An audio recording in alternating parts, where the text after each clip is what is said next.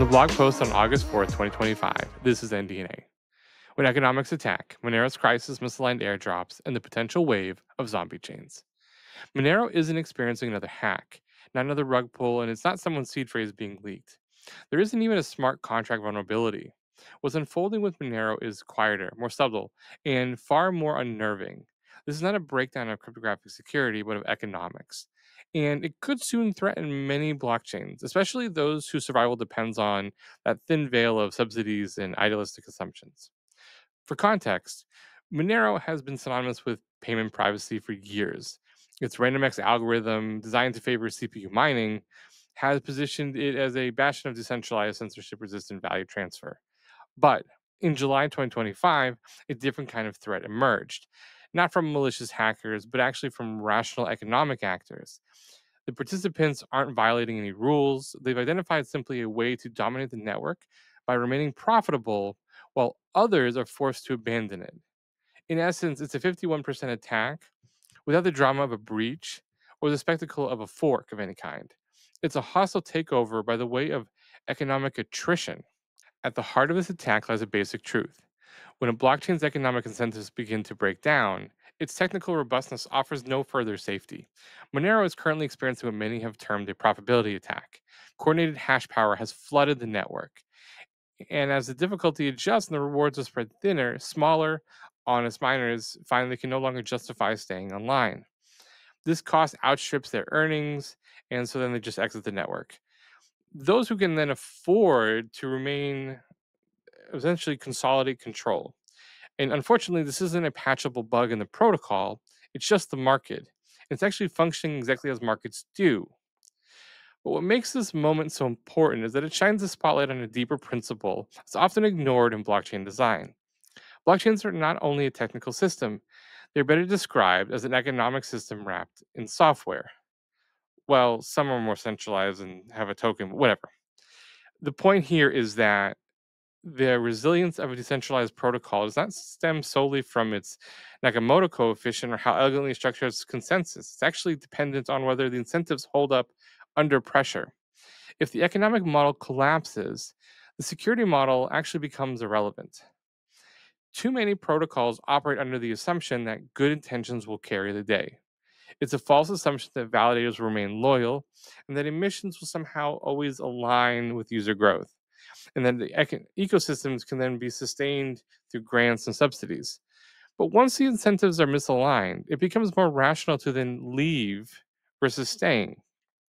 And then at that point, no amount of elegant code can actually stop this economic decay. More troubling, this decay rarely looks dramatic. More often, it's slow and quiet, where validators start dropping off, users move elsewhere, and apps simply just go unmaintained. The chain continues to exist through decentralization, technically, but it no longer matters. It's alive in code, but dead in practice. This is actually what leads to the future zombie chains, a chain where no one is building, no one is using it. Most crucially, no one is really earning. So these chains, still technically functional, survive only because their foundations continue to bankroll operations, paying for validators, funding developer grants, covering infrastructure costs, things like that. But foundations, like any other startup, have a runway. And when that runway ends, these networks won't implode, they just will rot. And Monero's decline is especially alarming because it strikes at the most vulnerable and idealistic corner of the blockchain space: privacy. In a world increasingly lined with surveillance, privacy infrastructure is both essential and economically fragile. Monero was already fighting an uphill battle with very few institutional allies and limited commercial incentives. The fight wasn't just ideological, it's economic.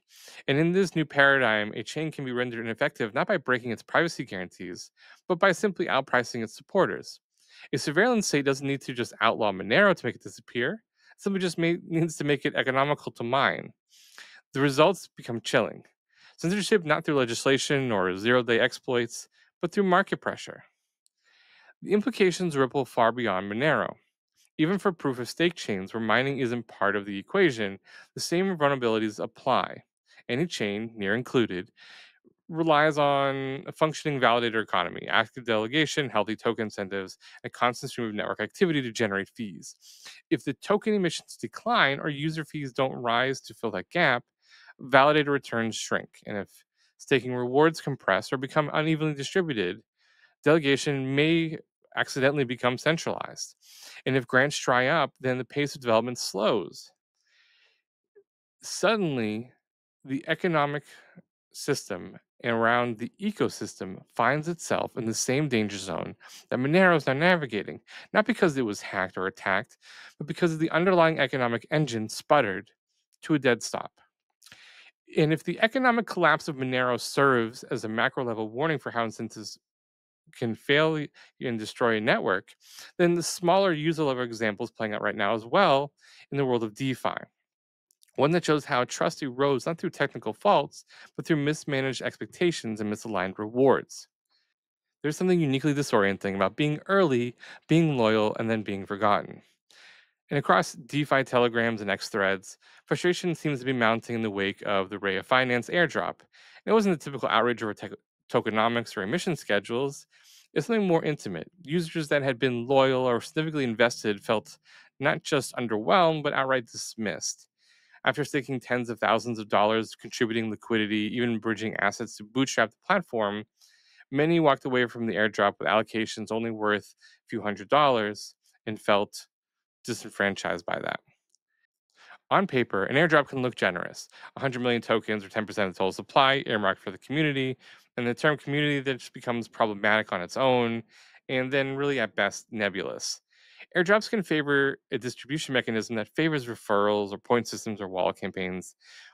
But while early liquidity providers, those who are actually providing the most significant risk there, are finding themselves eclipsed by users who simply click through social tasks. So, at the heart of the backlash is a breakdown of the social contract that has made airdrops such a powerful tool in the first place. Airdrops, at the best, function kind of a retroactive equity for taking risk. They reward users not just for participation, but for the belief, for the willingness to risk their own money. The airdrop is a signal that early trust mattered. For example, when Uniswap airdropped tokens to every past user, it wasn't just a giveaway, it was an invitation to actually govern. When ENS allocated tokens to with delegate options, it validated a broader vision of community-led development. At their very best, airdrops function like a rectoactive equity. They acknowledge that real value contributed to a network that before it had a token. They reward the trust, experimentation, liquidity, and time, all of which carry opportunity costs and sometimes substantial risk. The most dangerous outcome of a poorly designed airdrop isn't momentary PR fallout. It's the slow, irreversible loss of trust. Users who lock value, test apps in beta, maybe provide early feedback, or even just evangelize the protocol are the people who make the ecosystem viable.